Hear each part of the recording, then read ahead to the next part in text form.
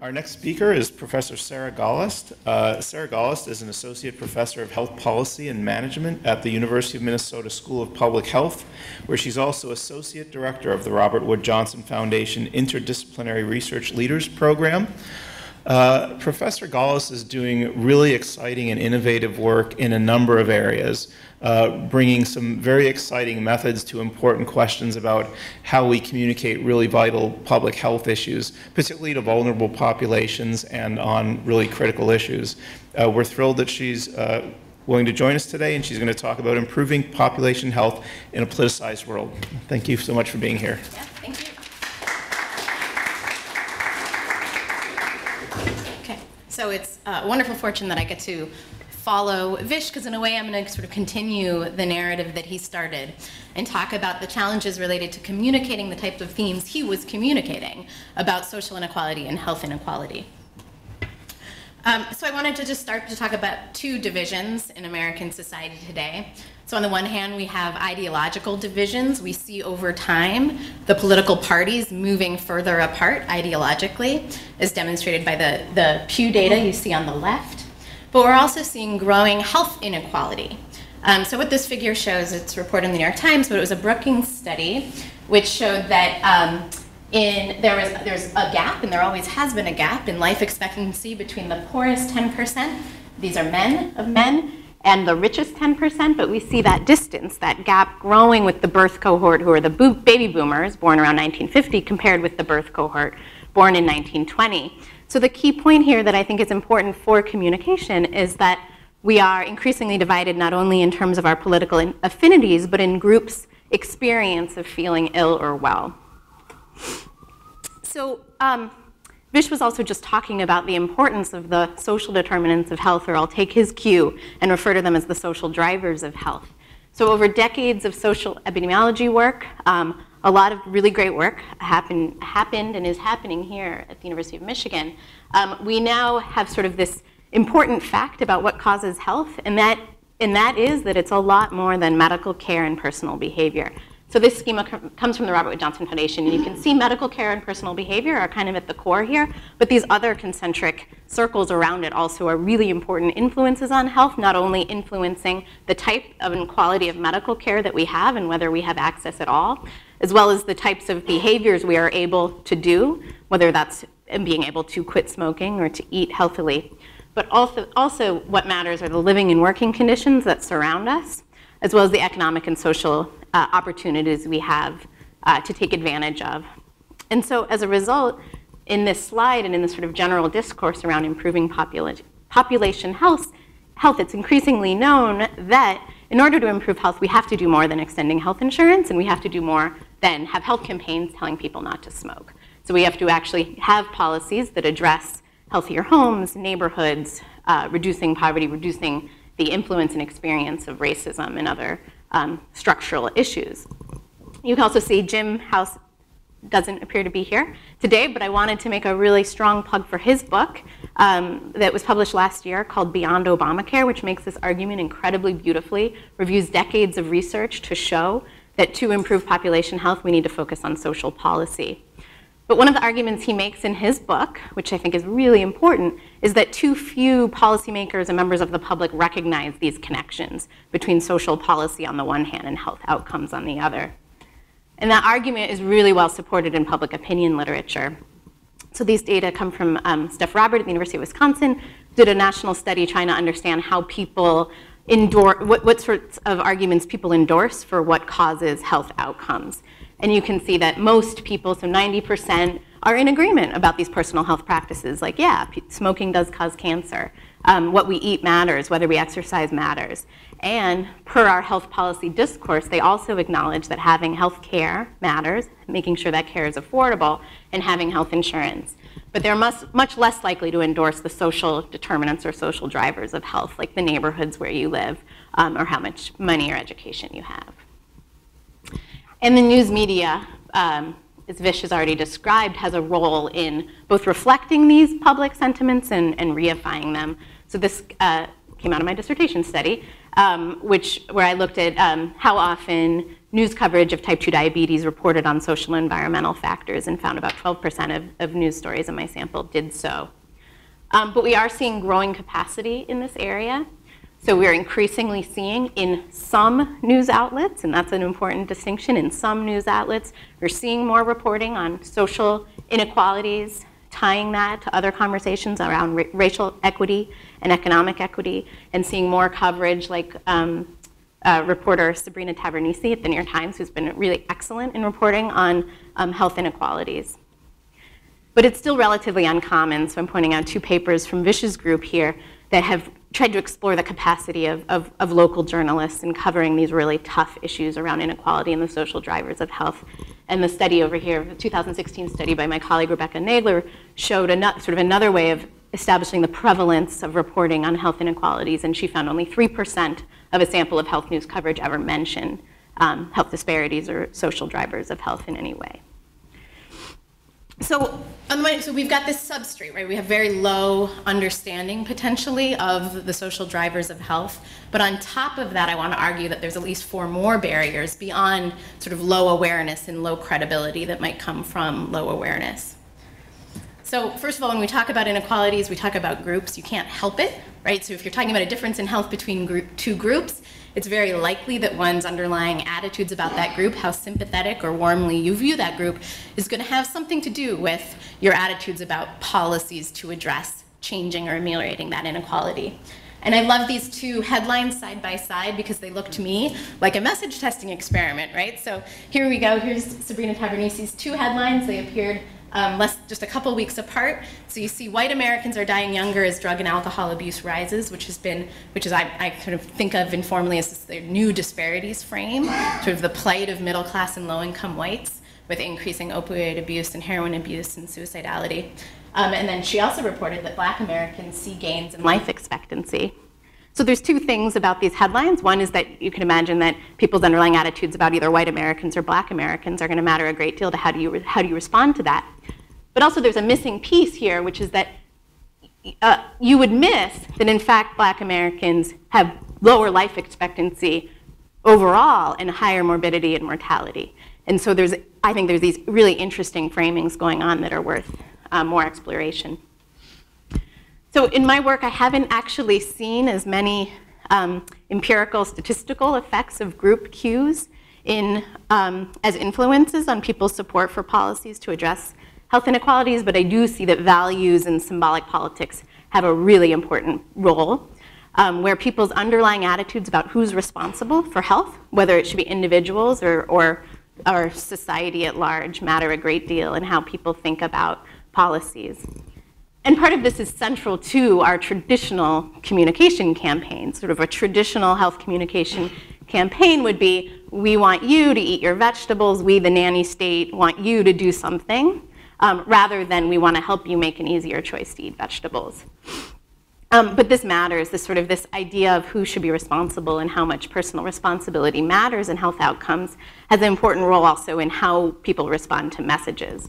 So I've just showed an image from a study I did with Joe Capella, where we looked at partisan response to messages about inequalities and found them, like not surprising at all, Republicans and Democrats have different responses when you tell them about health inequalities by racial groups. But we found that when we kind of adjusted for people's endorsement of personal responsibility, that explained the gap in how credible people found those messages, how angry they got in reading them, and how much they counter-argued.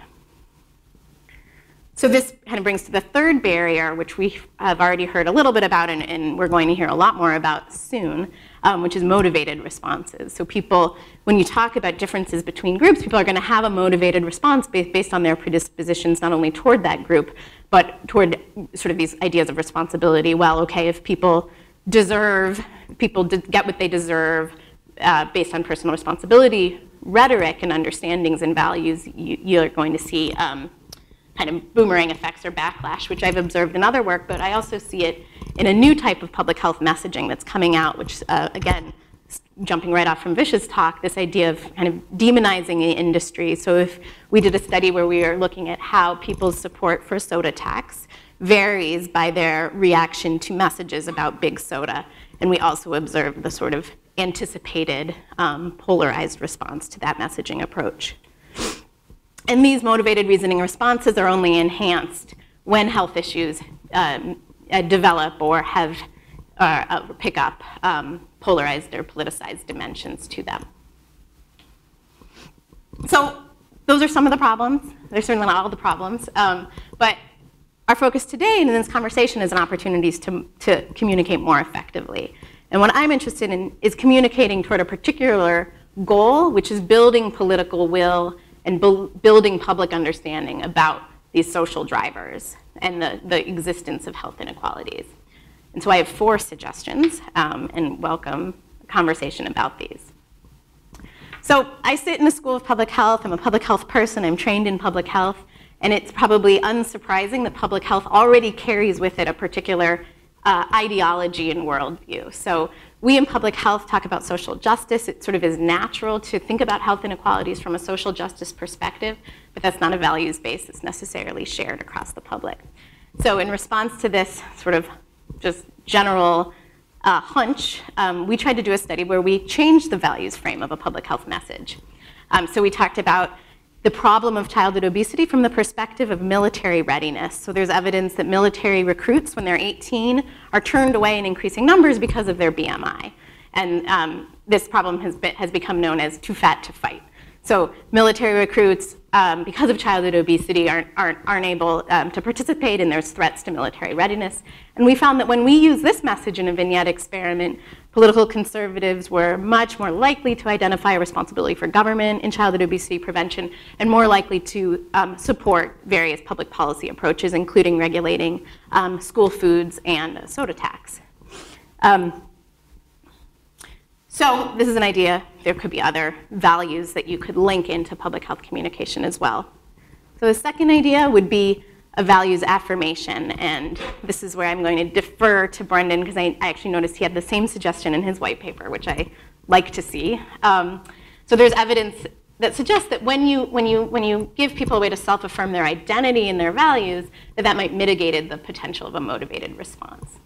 And I think what's interesting about this is I think the communication, sort of the professional communicators have already gotten there in some way. So for instance, this report from the Robert Wood Johnson Foundation from 2008 led with this idea of medical care and personal responsibility for behaviors are important, but finding promising strategies to reduce disparities will require broadening the focus to include the social and economic context in which Americans live. So I think we need to better understand how does this messaging, where you affirm a value that people might hold dear and then follow with something that is a little more unfamiliar, how that might operate. And this is also supported in some of my work, but particularly in the work of my colleague Jeff Niederdeppe, who's been looking at narrative framing of social inequalities and thinking about how do you write narratives that hit on where people live and the type of environments they live in while still articulating a role for personal behavior change and health improvement. And another approach is to find the right villain of public health. Public health has, as Vish already described, a history of trying to find villains. And I think in some way it's our effort to move antipathy from the government to something else. So if we can get people to focus on some other big bad villain, like Darth Vader, this is an ad for an energy cola that never came out in the United States, but I love the ad, so I continue to use it. Maybe that can help build political will to address marketing restrictions, for instance, for big soda companies.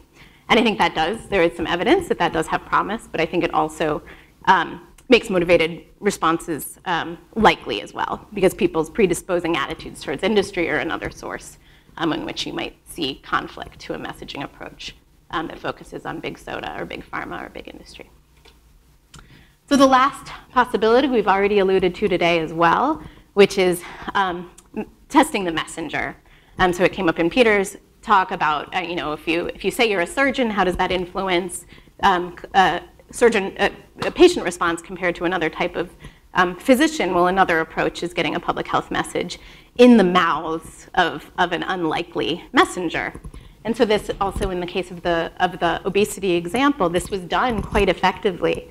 A group of retired military leaders issued several reports on the importance of regulating school meals at the federal level.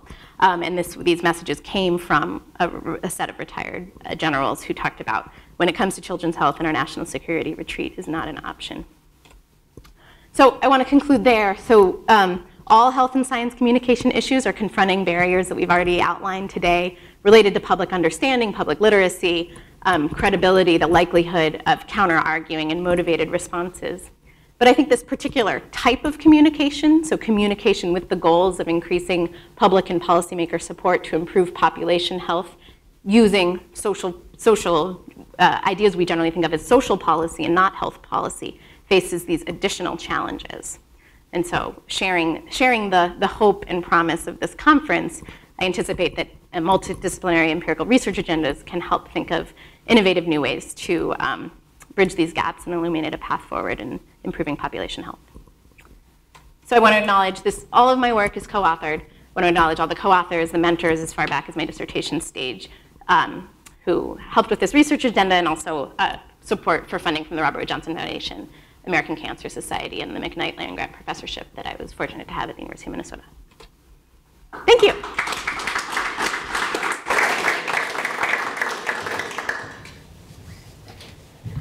Thank you. We'll take questions again. We have the microphones circulating.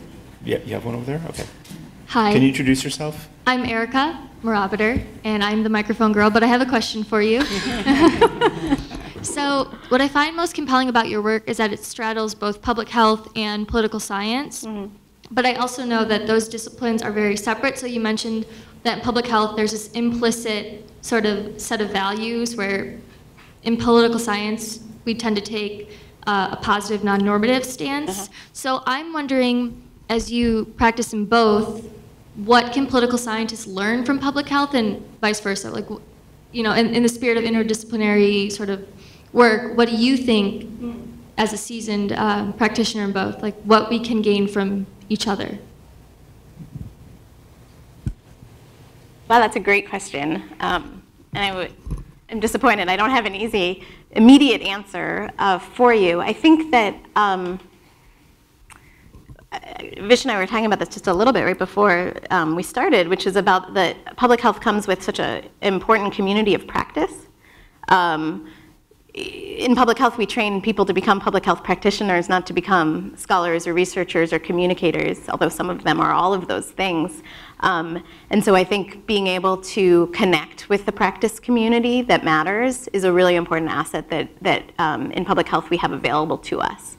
So I've been able to reach out to the American Heart Association in the Twin Cities and talk about what are you doing, like what are your advocacy campaigns right now about regulating sugary drinks in the state of Minnesota? Understand how they're talking about it and think about that as opportunities to test messages, but also just to think about the coalitions and the structures in place, and have a better understanding of the policy terrain. I think because I come from public health, they're like, yeah, I'll talk to you. Maybe not knowing that I have a sort of political side as well. And there's this practice community that can help me better understand some of the political terrain that's reinforced by understanding some of the political science and political communication. It's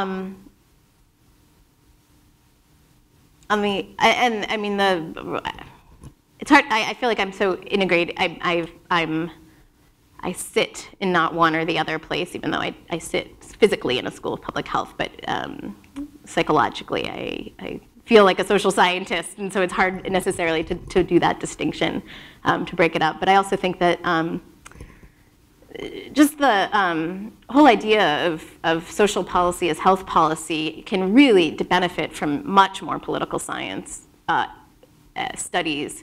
So, we in public health are trying to say, but education is health policy, and we need to improve early education, we need to extend pre-K, and we need to increase minimum wage. And so public health advocates are getting way out of their comfort zone in making these claims and could benefit incredibly from the strength and rigor of understanding how social policy making happens, rather than leaving it up to public health advocates to just going out there and saying we need to reduce income inequality. Like public health advocates will say that without any attention to scholars in political science and public policy who've been working in that space.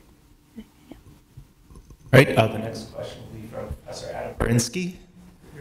Good. Hi. I thought the one thing that I picked up in your presentation that did pick up in the white paper was this the notion of finding villains in terms of messaging and thinking about negative messaging, which I think can be an effective form of communication, but with like Nick and Ted in the room thinking about the differences between evoking anger and evoking anxiety.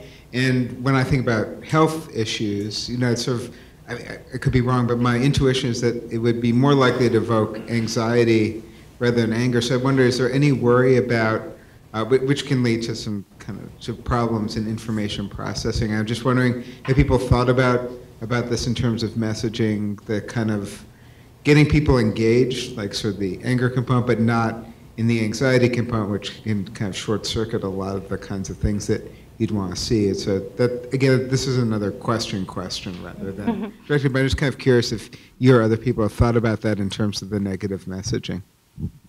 Yeah, I haven't done very much in that space, but certainly in health, the field of health communication in general has been very concerned with emotional arousal and as a mechanism for behavior change and fear, like sort of if you think about, back to the tobacco case with fear appeals and graphic warning labels and thinking about how negative imagery of the consequences of smoking will influence behavior change. That's been a very, very productive and fruitful area in health communication.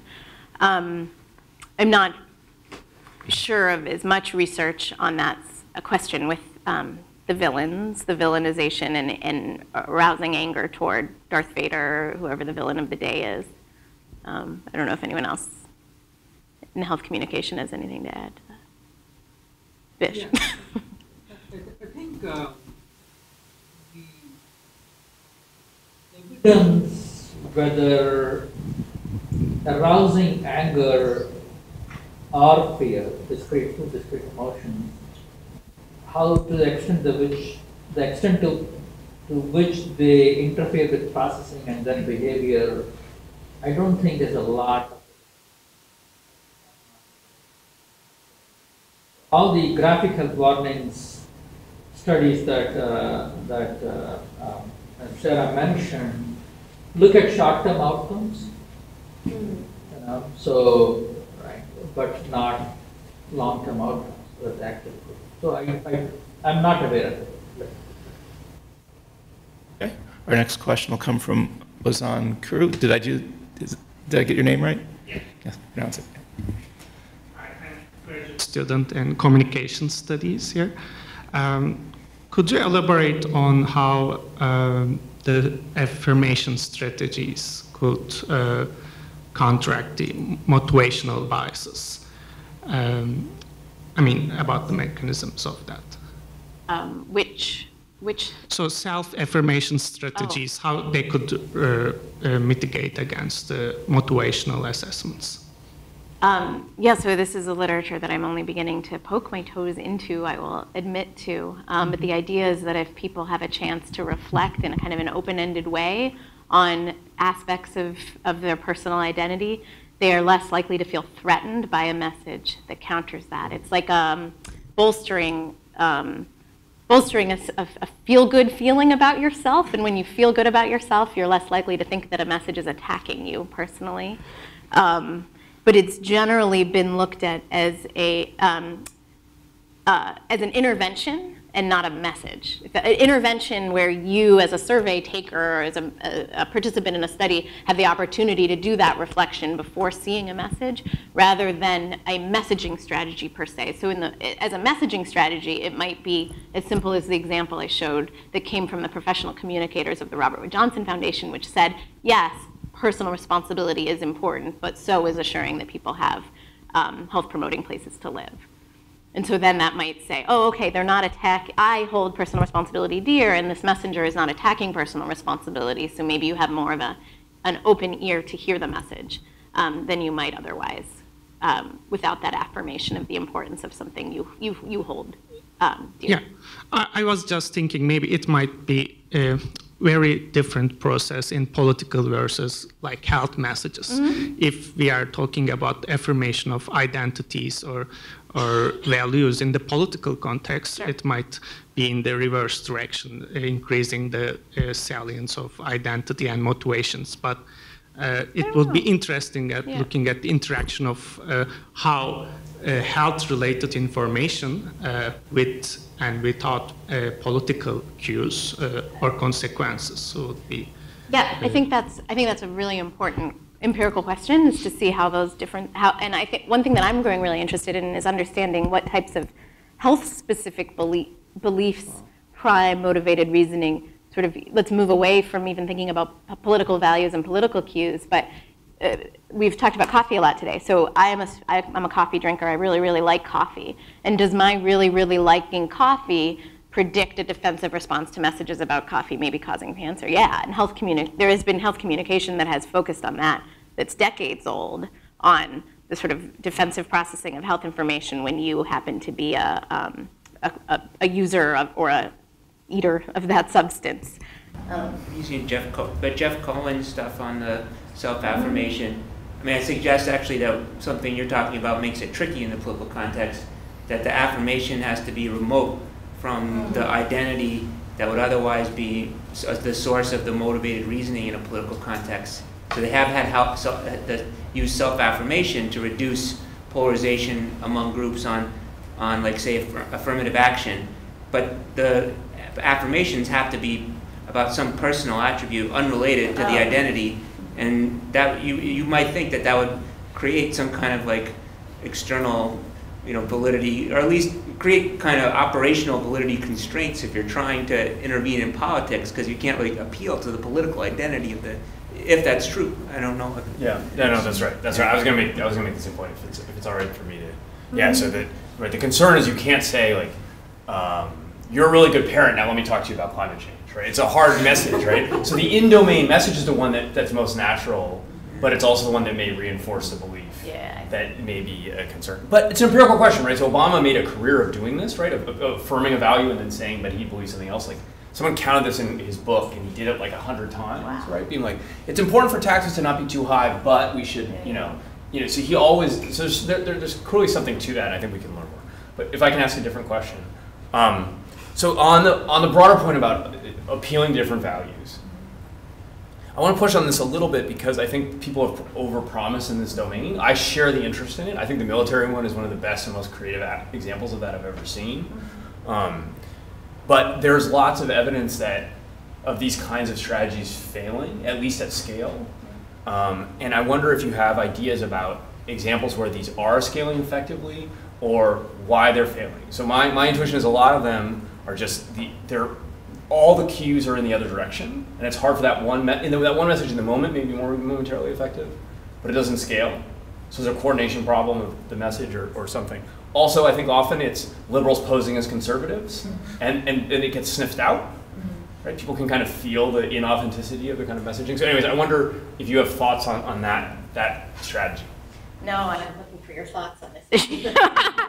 We had a good one when we did the military one, because it's there. It was right before us. The military leaders had come out with this report. We see it.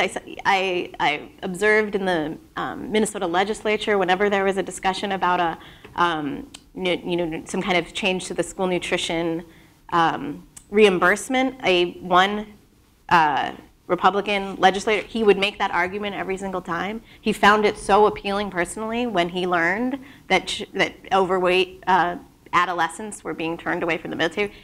Every single time he would make that argument. And so maybe that's the one, but I hope that's not the case, of where sort of bridging the tent of public health to incorporate concerns about some other vulnerability in society is proven really effective. But Peter, you will mic. Okay. I have a quick clarification. Question. No, so Brendan, when you say it fails, it's scaled. When you say it fails when it's scaled up, do you mean people have tried to scale up and it fails, or they don't even try to scale it up? So I'm thinking, for instance, of the Bob Inglis messaging approach we were talking about during the break, where there's a whole conservative organization trying to push conservative messages on climate change, right? We can solve this with technology. This is a patriotic duty, national security. There's lots of messages like this that are trying to reframe climate. And I haven't seen much systematic evidence that they're working, either anecdotally or scientifically. So I'd be curious if others have. I think it's working in public health with, again, this is just another example with the obesity context with like healthcare costs, sort of moving away from just this is a problem because of poor health outcomes to this is a problem. It's trying to leverage the secondhand smoke argument for behaviors that are otherwise personal and wouldn't necessarily affect other people is to bring in the argument about it costing a lot of money and everyone is paying that. And I think that's another example where it has seemingly been effective in moving people toward caring about public health issues. It certainly is vulnerable to other types of resistance, but. Do you think it's changing behavior? The healthcare costs message? I don't know. I mean, I think that, well, that goes back to the original question to you about how much communication is changing behaviors in the first place. So to the extent that it's being used as a justification for policy action, then it could change people's behaviors through that route. And that's where I think where we see that more is in emphasizing, I think the Philadelphia case is a really interesting example where the health advocates there and the mayor made the decision not to frame the soda tax as a health policy at all.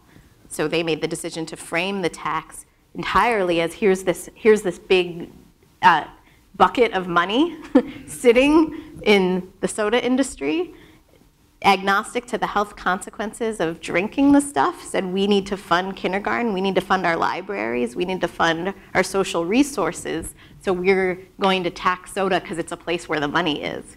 And that's how that tax got passed yesterday. They didn't make a health argument. And in Berkeley, where the tax was passed prior, they didn't make a health argument that loudly either. They rallied upon an anti-industry sentiment that's native in Berkeley people, and they called the campaign Berkeley versus Big Soda. And so it's not being passed as a public health policy. It's being passed as like, there's this big bad demon that's making money off of us when we drink soda. Let's take some money from there and use it for other things. Your question makes me, and particularly the raising Bob Inglis, it makes me think about maybe a different way that this happens. So I'm thinking about Richard Cizik, who used to be the head of the National Association of Evangelicals, right? Took a position in climate change that was contrary to many people in the faith organization, separated from that organization and became the focal point of a different evangelical association. So in a sense, it's almost coming back to Dan's ideas. It's not clear that persuasion happens at that moment, but they're actually offering you a new identity and a new place to land if you're going to go there. And I wonder if we were trying to figure out how the Cizik type move affects people, you might not see it immediately, but you might see it over time. I don't know if that, Dan, does that resonate with you as just like a possible alternate path for this type of change? Yeah, okay. The next person in the queue is Professor Adam Levine. Okay. So Sarah, thanks for your presentation. I also had a question about the self-affirmation strategy, but I think it's different enough from the questions people have asked already that I'm going to go ahead and ask it. And so as someone who is well into his 4th cup of coffee for the day, your coffee example resonated with me a lot. But I kept on thinking about, what kind of affirmation might I be looking for, let's say, if somebody were to try to basically change my behavior. And the idea, and I'm not an expert in this literature at all, but the idea of just sort of generally sort of making me feel good or affirming my self-worth as an individual didn't seem like the thing that I would want. The thing that I would potentially want to be reminded of are situations where I've changed my behavior in the past. And particularly maybe situations where I've changed my behavior and this is I think similar to what Brendan said earlier, in not coffee or food consumption related domains.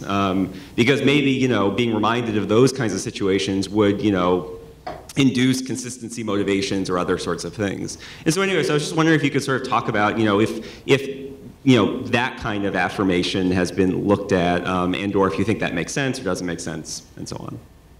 I don't know an empirical context that has looked at that, but I don't know the whole literature. So I'm not sure. I think maybe let's try to talk this through, though, and thinking about another, I think, important issue that's really important in health policy, and that's getting people to use less care that they shouldn't be using anyway. And so that's where I'm wondering about the role of this affirmation. People don't want things taken away from them. So if you're able to remind people of sort of other, I don't know whether it's like other assets that they have or other opportunities in medical care that are really important before you talk about, but try not to ask for an antibiotic next time you have a virus or something. I don't know if that could be I'm just thinking about a strategy where it hasn't been empirically tested, but we could think about what the type of value that you would be affirming that's related enough to the context so it's not totally weird. Like, you're a good parent, don't ask for an antibiotic. But is different enough that you're not inducing backlash right away. Like, we all know how important it is for X, Y, and Z, and we want to make sure that your resources are used wisely. I can't even think of the right example, so maybe this isn't helpful. The question is from Caitlin Drummond. So, like everyone else, I'm also interested in this identity affirmation. I actually have a comment with regards to this. More than I had prior to putting it in the white paper. So. Well, it's really fascinating. I've read a little bit of the research, and I do have a comment with regards to some research by some of my colleagues, Gabrielle Wong-Parodi and others. So in a study they ran where they looked at people's interactions with a tool that allowed them to see the effects of sea level rise on their communities, what they found is that differences in performance using the tool between climate change believers and non-believers completely went away when the authors asked participants to state their beliefs about climate change before performing the task. So the idea being that perhaps participants are, when they feel that their identity is being evoked, they're trying to convey their identity to us, the survey givers, through whatever means possible. And perhaps by giving them the opportunity to go out and assert their identity before they perform the task, they now feel that since they've conveyed themselves, they can concentrate on the task. So I think this has a lot of implications for the way that we seek to measure the attitudes that we're interested in. We could certainly think that this might apply across other domains, including more public health issues. So thanks. That's a great example. Okay. The next question will come from Professor Stuart Soroka. Hi. I have kind of a two-parter. I think the military example is really interesting. But I think it might be, I'm wondering what your thoughts are on being able to tease out on the one hand, Americans' willingness to fund better diets in order to produce better soldiers, which sounds like a science fiction movie, versus the perceived credibility of military sources.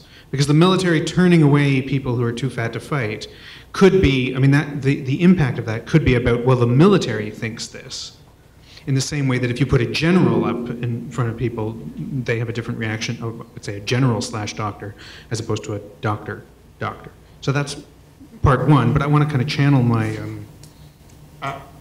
in your last comments, I was thinking about the topic that I was probing during the first talk. It sounds to me like you're coming very close to saying that passing soda taxes is more successful when we trick people into forgetting about their own personal preferences for soda. Like, there's a kind of, we're all playing with the idea that, and we might be right, but it sounds like we're all playing with the idea that, you know, we need to trick people into doing what's good for them, or get them to just listen to us and then do that thing. Those are two totally different topics. You could skip whichever one you want. I'll try to go in order. First, in the study where we tested the military readiness, we didn't have a messenger. So our study participants were reading a message about, 1 in 4 military recruits is turned away, and then it was just a 2-sentence message, and then they were asked a series of questions about their support for responsibility for addressing obesity and different public policy approaches. So at least in that specific study, in that empirical context, it was the message linking obesity outcomes in kids and this concept of military readiness. It wasn't the messenger. We didn't say General so-and-so said this. Right. It's still a military decision it's still reflective of military decisions. But I don't know if I think it was more just like, this is so the implicit who calls this a problem would have been implicitly a military messenger. So that's right. So I don't think we're necessarily able to distinguish the substance from the domain of the message. We didn't test a messenger specifically, but the domain would have been something about the importance of this issue in this domain. So yeah, I don't necessarily know the answer to that. Tricking people. Well, I get that question a lot in just health communication and framing studies in general. Like, is this all manipulation? And I think that there's a bunch of ways to answer that. In the case of the soda, I think the community of people who are talking about the health hazards of soda consumption still really care about that. And then there's the political decisions of how to promote the policy that could achieve the agenda of reducing soda consumption. I would also say that it is only an N of 2. There were 25 preceding jurisdictions that have used health argumentation and haven't seen change, and then 2 that put health argumentation lower on the strategy that did. But so that does suggest that the approach of tricking is working. Right, it's not tricking. Yeah, I guess I would say that the arguments often still circle back to a health-related argument about what the revenue is going to be used for. So even in Philadelphia, the advocates did the job of linking the money being spent on early childhood as having health relevance and health importance. So it's not entirely like, oh, look over there, we're trying to tax soda. And I think that the community of researchers and advocates who care about public health improvement see the Philadelphia case as an example of setting a precedent, and then health arguments can stem out of that in other jurisdictions. Certainly another approach to regulating sugary drinks takes the health content head on, which is calorie labels and warning labels on sugary drinks, and that's been introduced in several states, which has an explicit goal of providing health information linking sugary drinks to health outcomes. So I think with the sugary drink case, there's an enormous number of strategies at play where, just as in tobacco, taxing is only one of them. It may happen to be the one where this big soda approach has been successful, but it's certainly not the only messaging approach at play, and many do use health arguments. The final question of this session will be asked by Professor Anna Kirkland. I can wait if we need to get to lunch. But there's soda at lunch, right? Good question. Maybe I'll ask it real quickly, and then we can talk about it later. So it's about the villainization, and you talk so much about, and really well, about the disparities and the discrimination and the bias, and so when you're talking about an issue where there's so much antipathy and hatred towards groups of people, right? And here at racial minorities, fat people, especially people who belong in both groups, that how do we know, and what does the research say about the villainization in a particular campaign? Does it reverberate? Do people just learn that there is a villain, and then they go to the people that they already have antipathy about, and they already believe in personal responsibility, so there's a very slick road back to the same hatred and discrimination that we know reduces health, right? So how does the villainization operate? Does it is it like a ball that just bounces around the room and then goes back to the same old people? Or can it be controlled and deployed within a specific campaign? And then I kind of doubt it, but I wonder what the evidence suggests there. So your question then is, if we villainize soda, do we have the trickle-down effect of further stigmatizing the people who are consuming soda at higher rates, which tend to have overlapping identities of poor? Yeah. Yeah. I think that's an enormous concern in this approach, and so I definitely share your concerns. I think that it's really hard to distinguish between stigma about a behavior and stigma about a person. And as you know, public health has a long history of wielding stigma as a tool generously, I would say, which has led to stigma being accrued to these groups because it's not a weapon that can be wielded very precisely, only on one entity. And so I would be worried about that. And I think there needs to be more research that would look at how turning soda companies into the villain, how that spills over into negative affect and attitudes towards the people who consume soda, who are likely to become the we're going to see the smokers who are smoking outside and the people consuming soda huddled outside as well with the same kind of stigma associated with them. In my public health ethics class, we talk about this all the time, about whether and how public health practitioners should use stigma specifically as a tool in health promotion, and what are its dangers. And I think that its dangers are that it's not a targeted tool. It's a very broad tool, and it can bleed and spread very easily. Thank you, Professor Gollust. Great presentation.